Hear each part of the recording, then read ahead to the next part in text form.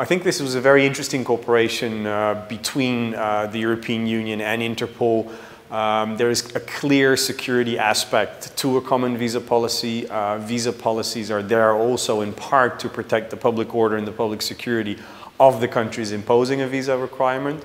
So from that perspective, it was very useful of Interpol coming in and bringing together these different actors within the different ministries of both the Interior and Foreign Affairs. The Asian region is fascinating for its potential and but also for some of the national issues and threats it has to deal with. Some of the challenges such as terrorism, but also asylum.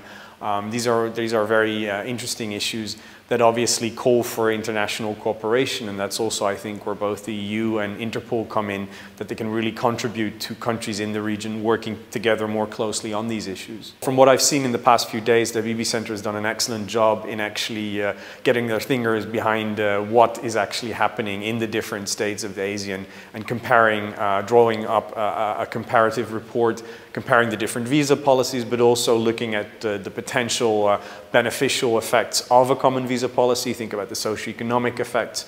So I think I'm looking very much forward to the final result there.